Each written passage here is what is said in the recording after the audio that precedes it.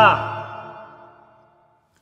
Hey everyone, Hassan here. Welcome to the world of Ha. Today I have another Fortnite review for you. We have more of the 4-inch figures from Jazzwares, and these are really, really cool. So let me put the camera down. I had to kind of hold it up to get all of them in the frame there. But these are Series 2 in the wave of Fortnite figures. And I've been collecting the Fortnite toys. I have Series 1, grab a couple random figures that I have near me. So some figures come sold by themselves, some come like in the pack that you see here, some come in these other sets that you can buy, but there's a variety of them, and I think they're really cool. I think they represent a lot of the different skins pretty well that you can get in the game, and a decent bit of articulation and detail and paint. So yeah, I enjoy collecting these, and I love the characters in Fortnite. There's such a variety, and they're so much fun. So here's Series 2, and I wanted to collect all of them in the wave and show you a little review of all of these figures. So let's jump to it. So the cool thing about these is the packaging goes along with the rarity of the figure. So if it's a legendary rarity figure, gold packaging, or it's like orange-ish, whatever, but you know, it's meant to be like the legendary, and it reflects the character. So here we have Havoc, and they call it solo mode because basically it's sold by itself, solo. They have squad mode packs, which are 4-figure packs, so kind of clever naming scheme there. But each figure comes with one of their pickaxes, basically, as well as a building material. So you do have that. Now, granted, I've mentioned in previous videos of the Fortnite toys, I hate the building aspect of the toys. It doesn't work well. It's frustrating. But using one of these building figures as a stand for the characters is pretty cool. So because it comes with a building figure, it's like a stand right there, which is nice. Building material, rather. So yeah, so these, you can find them at your local Target, GameStop, wherever. I got these all from GameStop, so they're $12.99 there. I don't know if Target has them cheaper or not, but just FYI. But here it is. So here's the back of the packaging showing you the other figures in the series right there. More dropping in soon. So they've been cranking these out, and really, really cool. So that's Havoc. And another legendary we have is Battlehound right here, which is also pretty cool. So again, we have the figure, the pickaxe, and building material. And then we have the Skull Trooper. I actually have this skin, so it's really cool. I like getting figures of ones that I have especially, so that's pretty neat. And he has green, so not quite as rare as some of these other figures in the game itself, but a really cool skin. Then we have the Dark Bomber right here, which is really neat because we did actually get the Bright Bomber in a previous release, but now we have the Dark Bomber, which is one of the newer variants, I think, relatively speaking. But it's really cool to have that variant as well. So there you go. The future looks dark. Then we have Calamity right here. So again, I'll show you up close looks once I open all of these, but I just want to show you the packaging real quick so you can get a feel for that. We have the Toxic Trooper right here. Pretty cool. Pretty cool. There you go. Dominate the hot zone. And then, the other thing, they did this in the first series as well, the early survival kit. And I think it had, was it Omega? I think it was. I forget the name of it. But they're doing it again in Series 2. So it's similar to the solo mode packs, but it's a little bit bigger and it's a little bit more expensive. So at GameStop, these are $12.99. This one's $19.99. Because they call it the early game survival kit. So not only does it come with a figure and a pickaxe, and building materials, but rather instead of one building material, you get 4, and you get a back bling, a weapon, and an umbrella glider as well. So you kind of get the full set of everything that you need, which is actually really, really cool. But also, this one in particular comes with 4 exclusive editing materials. So instead of like wood or any of the other materials, it's blue as if you were editing something. So that's actually really clever. I didn't even think about them making something like that, but that's actually really smart of them to do. Again, I hate the whole building thing because it's really frustrating how to connect all the pieces. But it's still a clever idea for what they were trying to accomplish there. And then again in the back it tells you 1 figure, 4-inch, and 8 accessories included. So, without further ado, let's get all these open and take a look. All right, here is Series 2 out of the packaging, and these are all pretty cool. So let's just jump right in. We're gonna start with the early game survival kit right up front, right here. So this is the Visitor, and he just fell over. So the one thing that I'll mention right away that I kind of touched upon, you have editing pieces here instead of your other like wood pieces or other materials. But the one downside is, while these other pieces have little pegs on them for the figures to stand on, this doesn't. I guess because it doesn't make as much sense for the figures to be standing on top of an edit piece, I guess. But that's still a little unfortunate. I mean, look, I have a ton of extra building pieces, so I have more stands for this thing, so that's not an issue, but, you know, just a minor little thing. But you do have 4 editing pieces, so you can, you know, edit whatever you want. So there you go. Then let's take a quick look at the accessories that he comes with. And I should mention, all of these figures come with an updated like checklist of things. So you have all the characters from Series 1 and Series 2 for the 4-inch right here. You have all of their weapons with the various rarities right here. And then on the back, you have all of your harvesting tools. And the back blings, and it shows you what all the new ones are as well compared to Series 1 and Series 2. So I don't remember the names of all these things, the harvesting materials and stuff, so I'm going to utilize this. So this is just the beach umbrella, basically, but it comes in 2 pieces and you just attach it on right there. And there it is. So pretty cool. You can have the figure gliding in on it if you would like, but you know, there it is. There's your glider. He also comes with a weapon right here, which I believe is a heavy shotgun, or not, actually, looking at the picture. It looks similar, maybe. It is some kind of shotgun, I think. I think it's a heavy shotgun. That's what it looks like to me. So that is what I'm going to go with. Purple variety, because I think it's that one. But this extra little piece sticking out, I don't see it there, but I think that's what it is. I don't know, whatever. It's still pretty cool. So there you have it. So all the figures can hold the weapons too, so that's not an issue. So I'll just show real quick since I mentioned it, but there you go. Okay. And then he actually also comes with a back bling right here. So the one for the Visitor, this back bling, actually, where are the back blings? Down here. Okay. Is the Off-World Rig. So that is the back bling listed for this figure. So attaches right on, and there you go. So it's cool to have one that fits the character, because in previous releases, and I guess also in this series, if you want some of the corresponding back blings, you got to buy some of the other sets that they've released to get the matching back bling. So they kind of get you in that way. If you really like a character and you want the full set, you got to buy a couple different things. His harvesting tool that he has right here is the Cliffhanger harvesting tool. So pretty simple, but kind of looks pretty neat. So there you have it. So let's take a look at articulation, right? So let's take the back bling off first of all. And actually, you know, before we even do that, I guess I didn't really take an up-close look at the detail of these figures either. So pretty nice detail. I don't know how well it's really showing up on the camera. I don't think it is showing up that well, but the face, you can kind of see it. The face sort of has some red lines going on it on top there. Maybe if I move my lights away, you can kind of see it. It's hard to tell with the black. There you go. I think you can see it right on there, the red, for a second. But also, I really like the paint that they used. It's kind of like a metallic-y look a little bit. So that's pretty cool.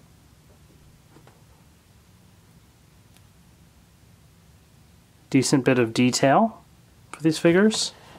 Try and zoom out a little so it'll focus. Yeah, pretty neat. So articulation. Head rotates around, also moves up and down, side to side as well, so decent range of movement. The arm would rotate all the way around, except you have these shoulder pieces in the way. And again, so it does move up all the way because these can bend upwards, but there you go. Okay.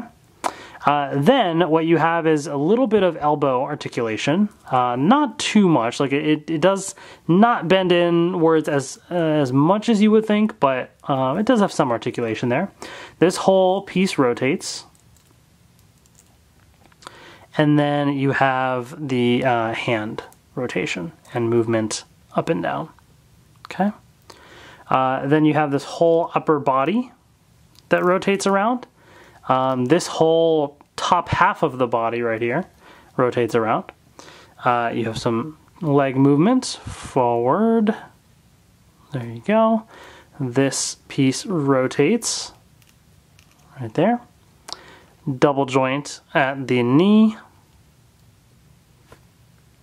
And then this does not rotate, but the foot will rotate and move up and down. Okay, so decent bit of articulation for the figure. And of course you can add on the back bling. And there you go. So this is all one solid piece. It doesn't move up or down or anything, but it looks pretty cool. So there you have the visitor. All right, so let's move him off to the side here. And let's just go right down the list. So let's take the Battle Hound next. So again, same building material that came with all of these, the wood. There you go. The only accessory that all these come with is their harvesting tool. So the Battle Hound has the Silver Fang harvesting tool. So let's take a look at that right here.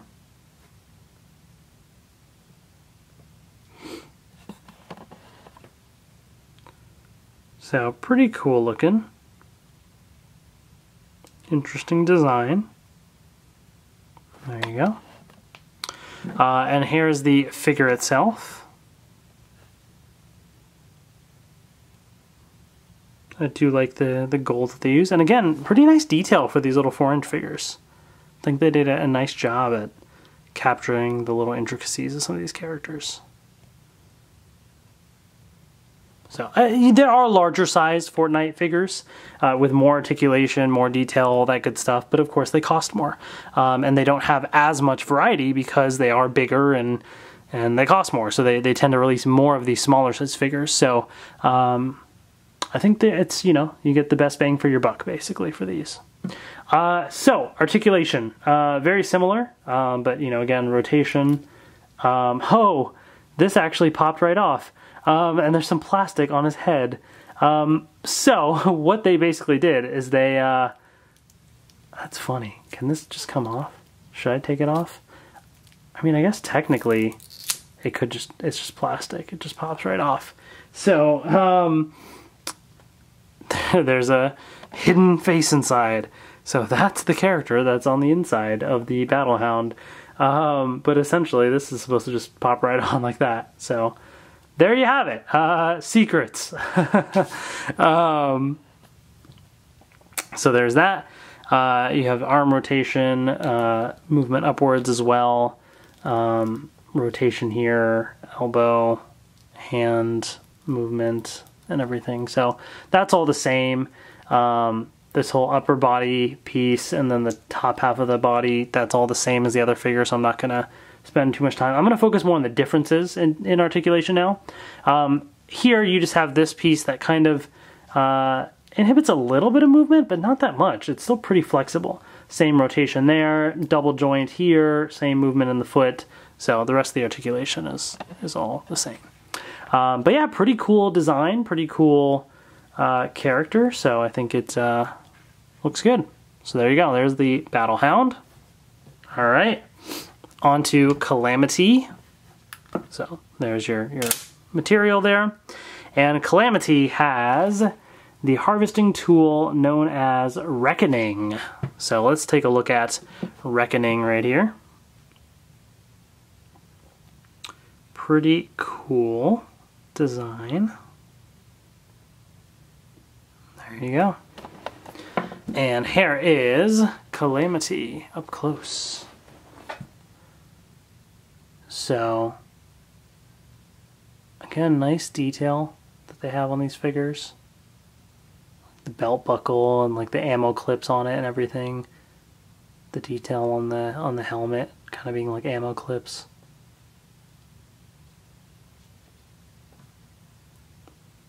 That's pretty cool too. So yeah, pretty nice detail overall. So, in terms of articulation, this one's going to be hindered a little bit due to the robe and all that kind of stuff, but the head still has the full range of motion there, okay? The hat does not come off. The arm here is going to be a little bit inhibited, but not that much actually. You still surprisingly, because these are bendable, you still get a decent range of motion. The rest is all going to be the same. On this side, really no, this thing is so minuscule that it really doesn't affect the articulation at all. Again, same upper body movement and everything, leg movement, but because this is so flexible, you really can still do almost everything. So, while, you know, there's a little bit of limiting movement here, for the most part, it's very much the same as the other figures. So they actually did a nice job at not blocking some of the movement here. So there you go. There's Calamity. All right, on to the Dark Bomber right here. So let's move that out of the way. And the Dark Bomber has the harvesting tool known as Thunder Crash right there. And of course, as I was saying earlier, the Dark Bomber matches alongside the Bright Bomber and the Rainbow Smash harvesting tool. So this is a previous release, and as you can see, they go along very nicely. So let's take a quick look at Dark Bomber, and then we'll do a real comparison of the two. So, zooming in. Great job on the face there with the little details, and then also on the chest design right there. That evil loot llama thing, like, that's actually really nicely done. It looks really like crisp and clean, the paint detailing, you know? So that actually is done really well. I'm not a huge fan of the color scheme overall, but that is really nicely done. So there you have it. And then here is the actual harvesting tool. Sorry, my camera just does not want to focus today. Also really nicely done. This is a cool color scheme. The red and purple. Little bits of silver there. So that actually looks really cool. So bringing this into comparison to Rainbow Smash seems to be a little bit more of a simpler design. So I actually kind of like Thunder Crash pretty well. And then here is the Bright Bomber, and you can see the chest design that she has obviously being quite different. But as you can sort of see, it's very much, I think, pretty similar. It might be the same mold. I kind of have to look at it a little bit more closely, but at a glance, it seems to be very, very similar at least. So they might have been able to reuse a lot of stuff. But also, like, for example, here, like, this part of the body is smooth, but here you have sort of this molded texture. So that is actually different there, which is kind of why I kind of think the Bright Bomber piece actually works better a little bit than the Dark Bomber, because it just looks a little more plain looking, you know? But otherwise, it looks to be a repaint for the most part, which is kind of how the character is in the game, too. So, it's faithful to that, but just for comparison's sake. So, there you go. So, in terms of the articulation, it's, you know, very, very much what you would expect from everything else that we sort of talked about. So, I'm trying to think if there's any other pieces that are missing. No, I mean, it's pretty much the same articulation, so nothing limiting movement or anything. The female figures basically have the same articulation as the guys, so no issues there. All right, on to the next character here, which is Havoc. Let's take a look at that. And the harvesting material that Havoc has is the lug axe right here. So, kind of very basic looking, but it is what it is, I guess. And here's the figure itself, so let's zoom in.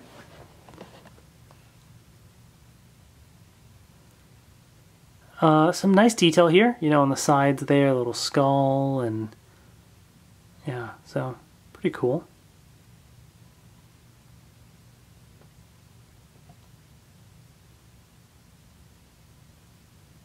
So, yeah, I don't know. I mean, I'm not super big on this design in particular, but, I mean, they did it well, you know, so if you like the design, then certainly does it justice.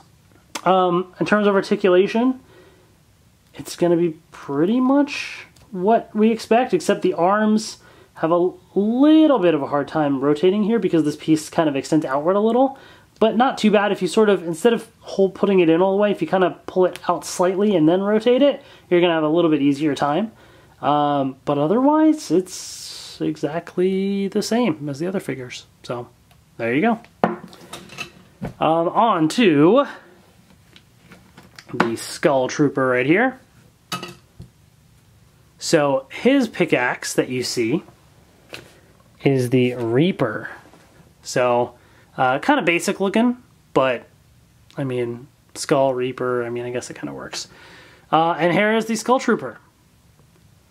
Would have been cool if they made this like glow in the dark as well, because I know there is the variant skin where it glows. And actually, that's what I should say. I don't have the original Skull Trooper. I don't think. But I have one of the recolored versions later, like the glowing one or something. I forget what it was. So would have been nice to have like that sort of variant or that option, but you know, whatever. If this is the OG one, then I guess it makes sense to use that. Yeah, really interesting style. So, pretty cool. Obviously, there's not too much to the design, as it is just black with, you know, the white skull markings on it. But they definitely probably reused a similar body to one of the other characters, or to most of these characters. They all seem to go off of the same basic form, which, again, makes sense, given how a lot of the skins are. But it's a clever way to be able to quickly make figures also. Articulation, there's nothing really to say about it. It's pretty much what you would expect. Same stuff. So you can make whatever, you know, you can kick your enemies, which you can't do in the game, but you can do with the figures. And there you go. Pretty cool. I like this Skull Trooper. And last but not least, we have the Toxic Trooper right here. And his harvesting tool is the Auto Cleave. So, interesting design, I guess. Yeah, I don't know. It's alright. It's color scheme and everything. And here is the figure itself. So, pretty interesting.